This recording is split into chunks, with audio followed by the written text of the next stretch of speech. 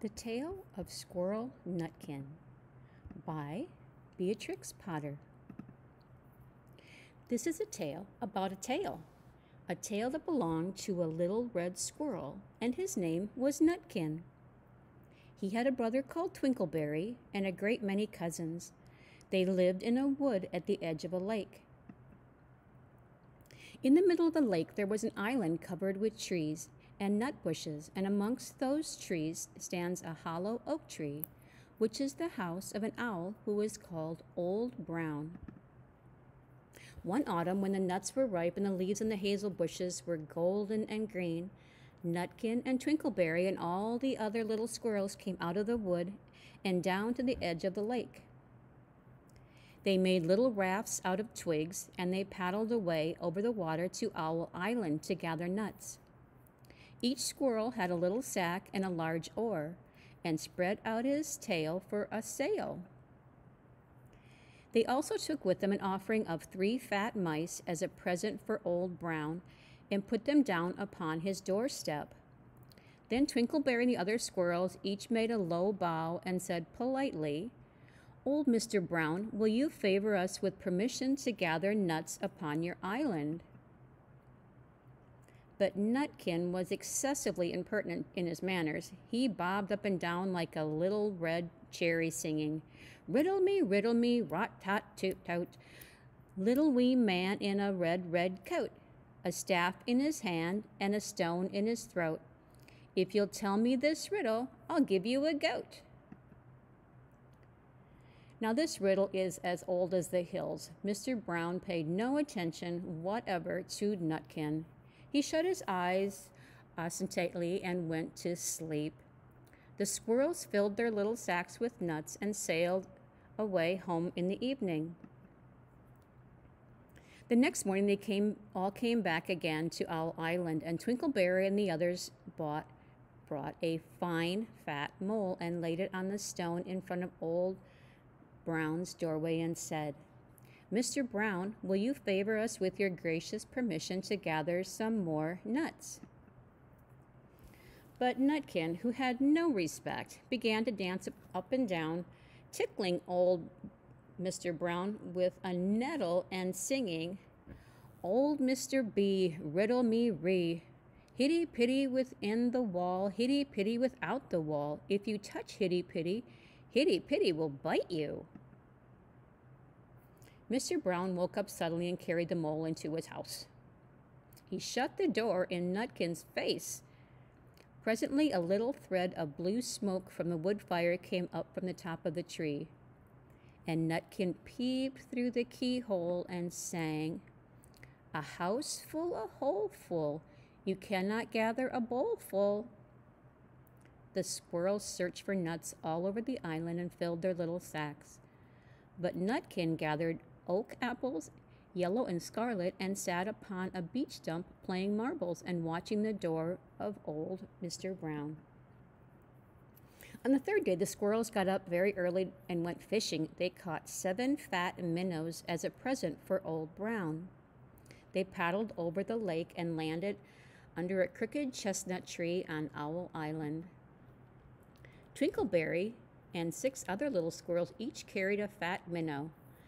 But Nutkin, who had no nice manners, brought no present at all. He ran in front singing, "The man in the wilderness said to me, 'How many strawberries grow in the sea?' I answered him, as I thought good, 'As many red herring as grow in the wood.'" But Old Mr. Brown took no interest in riddles, not even when the answer was provided for him.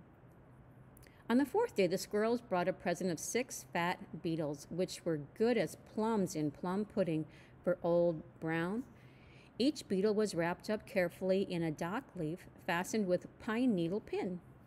But Nutkin sang as rudely as ever, "Old Mr. B, riddle me ree, flower of England, fruit of Spain, met together in a shower of rain.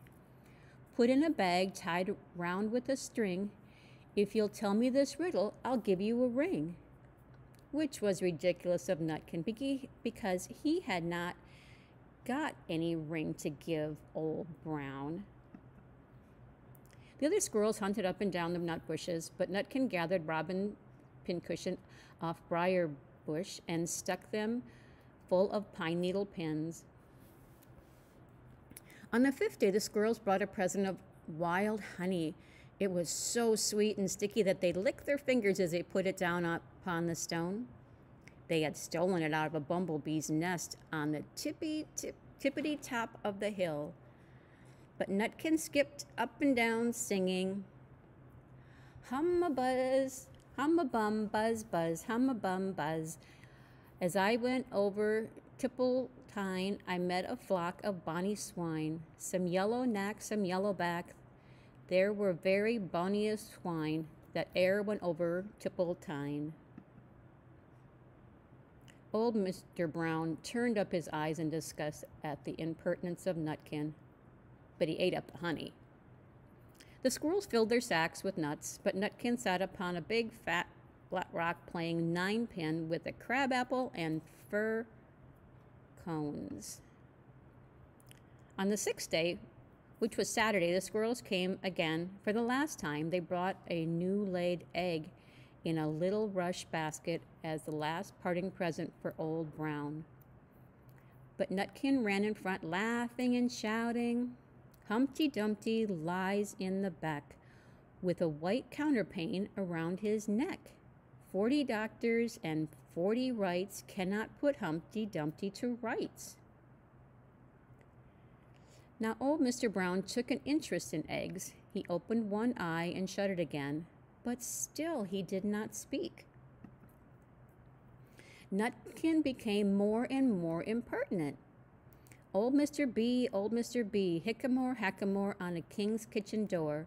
All the king's horses and all the king's men couldn't drive hickamore, hackamore off the king's kitchen door.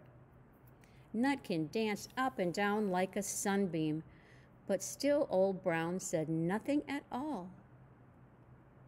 Nutkin began again. Arthur O'Bower has broken his band. He comes roaring up the land. The King of Scots, with all his power, cannot turn Arthur of the Bower. Nutkin made a whirring noise to sound like the wind, and he took a running jump right into the head of Old Brown.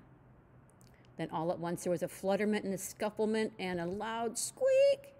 The other squirrels scuttered away into the bushes. When they came back very cautiously, peeping around the tree, there was Old Brown sitting on his doorstep, quite still, with his eyes closed as if nothing happened.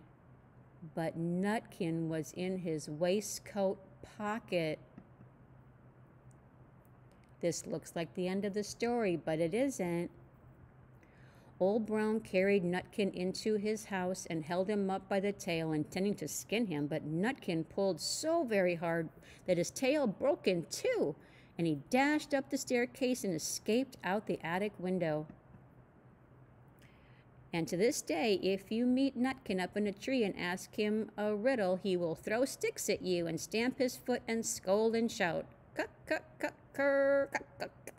The end.